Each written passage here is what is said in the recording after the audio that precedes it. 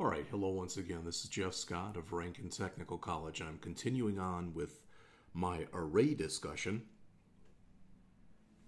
with information taken from JavaScript.io. JavaScript.info, I should say. The next thing that gets discussed in here is they start talking about some data structures. Now, this is the way I explain data structures. You might like the analogy, you might not, and it's a little dated because I'm old. All right? Back in the day when I was a kid, and I think they still make them, you could buy, in fact, let's check.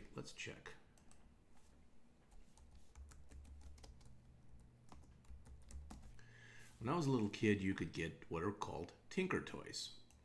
All right, and here is an example of what they look like. And it didn't look like much. They were a bunch of colored sticks, and then a bunch, now they're square, but in the past I think they were all round. Little things where you could put the sticks together. So what does this have to do with anything? Well, until we got to arrays, everything we talked about what are referred to as scalar values. And a scalar value, or a scalar variable, I should say, is something that can only take one value at a time. So if I say int age equal 10, and then a little later on in my program I say age equal 26, that value 10 is gone. It's been replaced with 26. Well, then we talked about arrays, and we mentioned how we're getting into that again in this chapter. But arrays are like data structures. So the difference with what we've talked about previously, non-arrays, those are known as elementary data items or scalar data items because they can only hold a single value. All right? And a data structure is when you put a bunch of elementary data items together, and that's kind of the tie-in here. So imagine that instead of me teaching at Rankin, where my classes are typically somewhere between 10 and 25 people, let's assume I was teaching at a university and I had 500 people in the class. It's the first day of class, and I walk in right as class starts, and I walk in with a bunch of graduate assistants, and I say, okay, everybody here, just so you know, I've got to go back to my office for about a half an hour, and then we'll start up class. But so you can entertain yourself, we're going to give you some Tinker Toys. And we give a bunch of the people these sticks, and we give a bunch of the people these circles here, and a bunch of these people these squares right here. All right? Well, again, what does this have to do with anything? So I leave, and pretty soon the graduate assistants leave too. And, you know, the people with the sticks maybe bend the sticks, maybe roll them around, etc., and so do the other people. But then somebody gets the wise idea. You know, we can take and we can put together a bunch of our sticks with a bunch of these circle things and square things. Well, the individual components that you have, that you put together, those are scalar values. Those are basically simple variables. Once you put them together so that you make something, you know, a whole out of a lot of parts, for lack of better words, now you're creating what's called a data structure. The reason I'm bringing this up is the thing they talk about in the next part of this writing is a queue. And you may or may not be familiar with what a queue is, but even if you think you aren't not familiar with it, you are. Imagine that you go to the movies. You get in, and the movie's 10 minutes away from starting. So you go in, you pay for your movie, and you decide that you want to go get a popcorn and a soda. So you go in line. And when you're in line, you realize there's 5 people in front of you and only one person waiting on those 5 people. All right? So what happens? The first person in line is the first person to be served, and the last person in line will be the last person served. So a queue is what's referred to as a FIFO structure, FIFO, which means first in, first out. Okay? So what does that have to do with anything? Well, as it says there, when you use a queue, typically you push things to the end of it. This would be like a person walking up and adding themselves to the line. Shift, on the other hand, this would be like the next person being served. So they'd be served, you'd shift them out of here, and you'd push, and the next person then would be served. All right?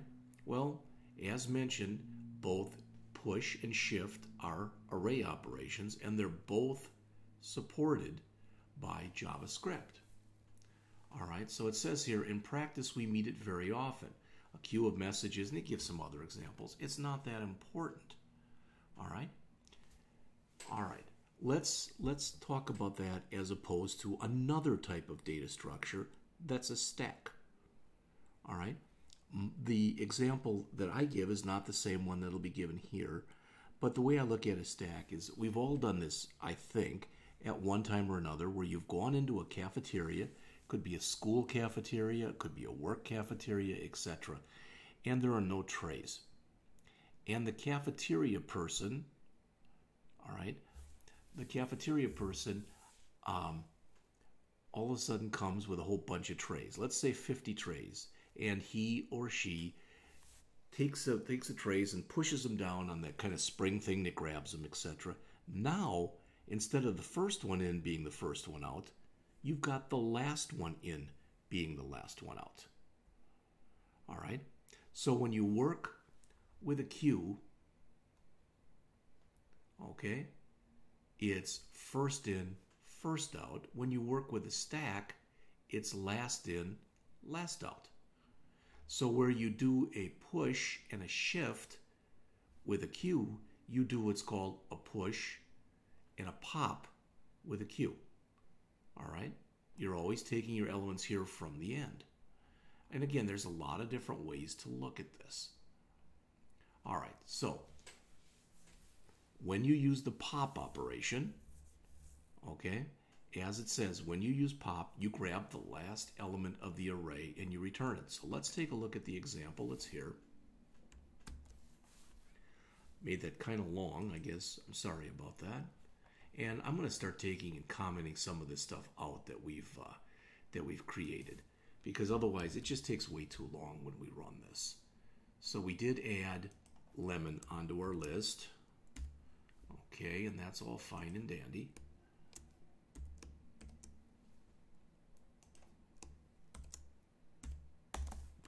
And I'm going to paste this in. All right. In fact, I guess we can, it looks like we can comment out everything that we've done until the new stuff we just put in here. So we've got fruits with apple, orange, and pear. We're telling it to pop off the last element, so that should be pear. All right. And once we do that, we have changed the array. So when we do our alert again, to give us the value of what's now on the array, since we popped off the last element, all right, since we popped it off, that array should now, as it says, hold just apple and orange. Let's see if indeed that's the case.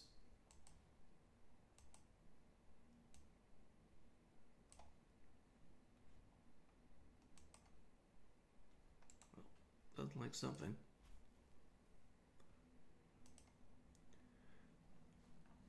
Line 43. So I must still have something that I thought I commented out that I probably did not. Yep, right there.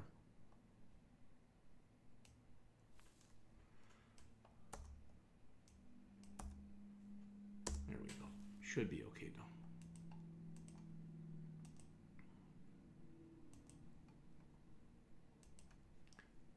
So the page says pear. That's what we popped off. And apple and orange is what's left. So again, if we want to remove something from the end of one of these data structures, we use a pop operation. That's also known as dequeuing something. Not Dairy Queen for DQ, but D-E-Q-U-E-U-E, dequeuing something.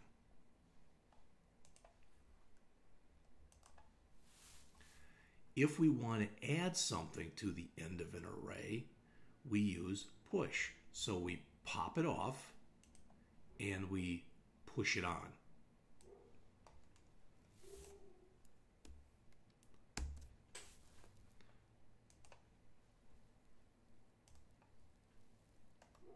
Let's just grab everything that was here and we'll move that down to here. And we'll get rid of this. There. All right, so now we've got two elements in our array, and we're telling it to push. In fact, let's just, so we do something different, a little different. Oops.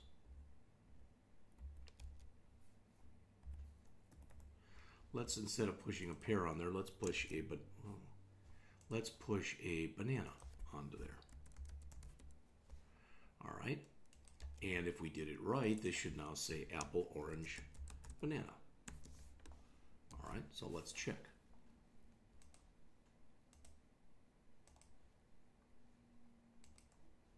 There they are.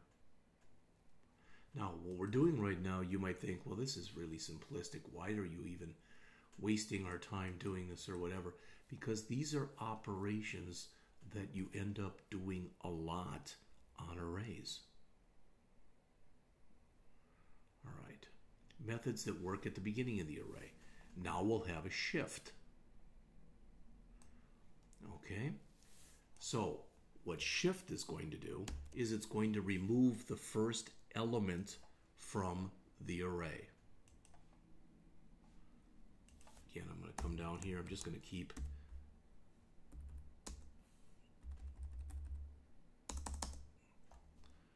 adding to the end here.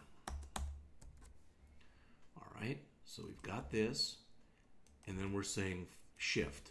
So the shift operation that's here should end up removing the first element from the array. Since that's apple, what should be left is orange and pear. All right. Now, when we do this alert here, it's letting us know what we're removing, just like it did here. All right, so let's try it again and see if indeed what gets removed is what we think is going to be removed. All right, it says apple, and now what's left is orange and pear, which is exactly what we thought would happen. We removed apple, and we're left with orange and pear. And like I said, I can't make too big a thing out of telling you this, that these are operations that get used all the time on data structures like arrays. Now that was shifting, which we removed it, and if we do an unshift, we can add it to the beginning of the array.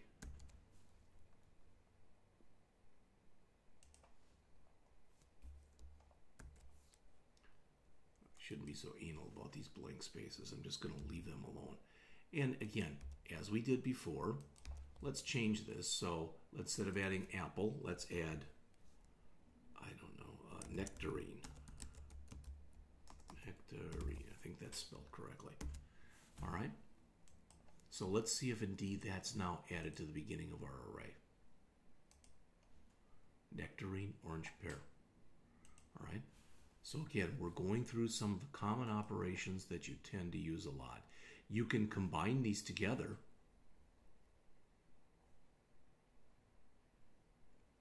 Okay, so we've got just have apple. Then we push onto it, so onto the end. So now we have apple, orange, and peach. All right. Then we do an unshift of pineapple and lemon, which puts those at the beginning, and then we alert everything. Let's do this. Let's change it around just a tad from what they have in the book here, or in our article.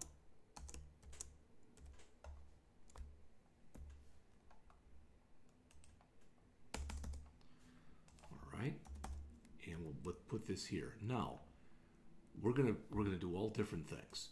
So we're going to say fruits. I want to see if I can come up with a bunch of different fruits. Figs. Okay? And then we're going to alert fruits.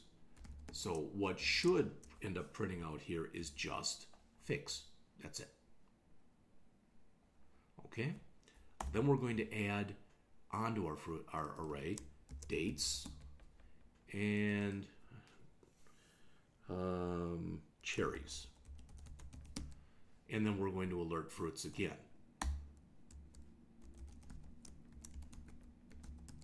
So this one should now print figs, dates, cherries. Then we're going to add to the beginning mangoes and papayas. Oops, I don't know how I did that. Mangoes and papayas. So now when we get done, when we do that alert, we should now have mangoes,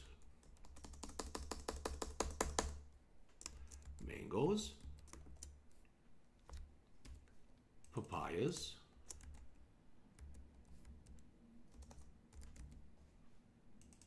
figs, which was what we had originally, dates, and cherries. That's what should print out. So let's see if all these work. So again, this first one should just print out figs. All right. The second one should print out figs, dates, cherries. And the last one, as mentioned here, should print out all of this stuff. So let's see if indeed that works.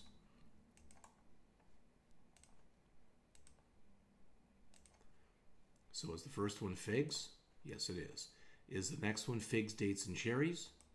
Yes, it is. Is the last one mangoes, papayas, figs, dates, cherries? Yes, it is. So that shows how you can use a combination of push, unshift, and again, we could use pop. There's a lot of ways we can do these different things. All right. Now, everything that we've been doing thus far, just so you know, we've been using what are called numerically indexed arrays, which means that, for example, this right here, remember, we looked at this before, that if I do this, all right, and I'm going to just show you this on another screen, so to speak. If I do this right there, that's the same thing as saying let fruits equal bracket bracket, and then fruits 0 equal banana. And I could put that banana in double quotes or single quotes. It means the same thing. So this is the same as this. All right? It'll become a little more important a little later. But it says there's a lot of ways that we can do this. If we do this, if we create a new array that looks like this, kind of like we just looked at, and then we say this is not copying fruits to a new array. What it's doing is it's doing what's called a copy by reference. So now ARR and fruits both point to the same area in memory. So we can change when we get done. We can now change either ARR or fruits because it's the same thing. And that's what they talk about here. Now that's a little confusing. And they give you some examples, and I think that's good. So, how can you misuse an array? Okay, what you can do with an array, and this is the key one, I think, right here. This one. I can literally do this if I would want to. I don't know why I'd want to, but I could. So let's say we've got an array that's going to be called test scores. Okay? So I'm going to say let test scores equal bracket bracket. Okay? Now I've got my first student. And I say test scores 0, so my first student, equals, they got 100. Now what I want to say here is my second student, so test scores 1, and they got an 87. Okay, but when I'm doing this, I fat finger, and I accidentally do this. Okay? That's fine. There's not an error doing that, but if we look into the memory of the computer, location 0, let's just do this, 0, 1, 2, 3, 4, 5, 6, 7, 8, 9, 10, 11. Let me space them out even a little more than that. You'll see why in a second.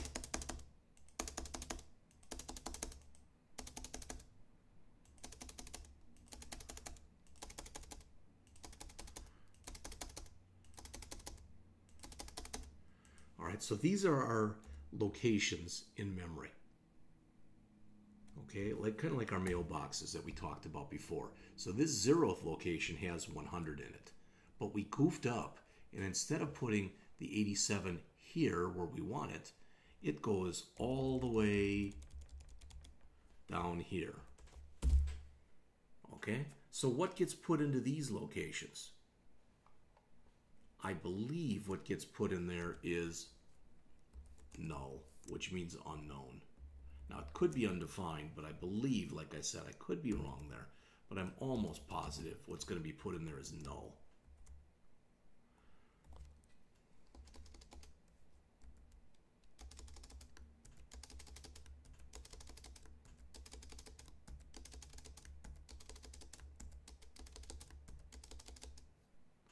So that's what the array will look like. Not probably what you want, but it is what you get. The idea is with a language like JavaScript, unlike many other languages, you can change the size of the array even as the program's running. With most programming languages, you cannot do that. And that's what they talk about in here. All right. Now, notice what they say. If you use push and pop in your program, they run quickly. If you say shift and unshift, they run slower. It says, why is it faster to work with the end of the array as opposed to the beginning?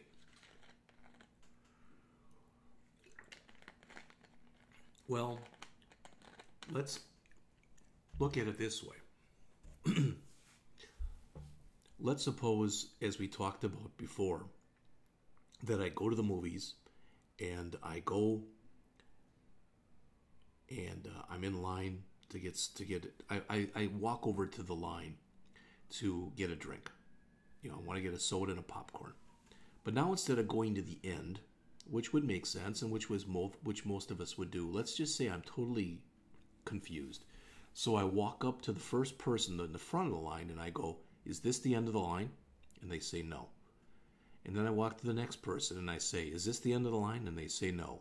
I walk to the next person, is this the end of the line? And they say no. I walk to the next person and they say, is this the end of the line? And they say no. Finally, I walk to the last person in line and I said, is this the end of the line? And they say yes. That's much more work than me just going to the end of the line. And that's kind of what they're talking about right here. So I'll let you read that on your own. The more elements you have in an array, the longer this kind of stuff can take. All right. So they mention that when you work with pop, it doesn't move anything because there isn't any rearranging that has to take place. Okay. All right. Loops work great with arrays, and I'm going to grab their example here, but I'm going to change it around a little bit. There's nothing, well, let's first run with their example because there's nothing wrong with it.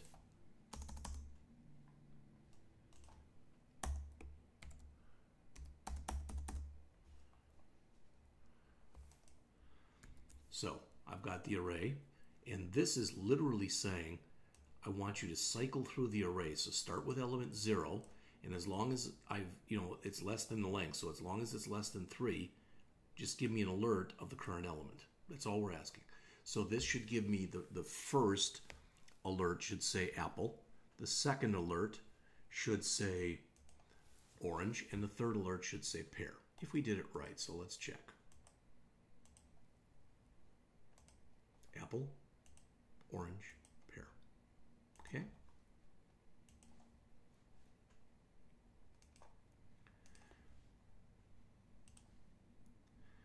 There's also another way you can do this. You can do what's called I've heard it's called a fast for loop. Okay, in some languages, not this one, but in some languages, instead of using the of, you use the word in. So it's called a for in loop. Here it's called a for of loop. All right, and it says you can also use for in. This is the one I'm used to using, and I would suggest you use this one, not the other one. Well, the author says, don't use it. All right, I'll trust the author. But this should do the same thing. It's just a different kind of for loop. This should do the same thing. It's a different kind of for loop, but the author says for various reasons you shouldn't use it. That's maybe true in this language, although I don't really know why even reading that, but in other languages that's not the case. All right, we talked about the length property already. And they say that if you want to clear an array, so if you want to empty it out, you can say array, the name of the array dot length equals 0. Boom. It clears it out. It's got a 0 length, so there's nothing in it. All right? All right, let's stop right here and we'll pick it up with this new array in our next presentation.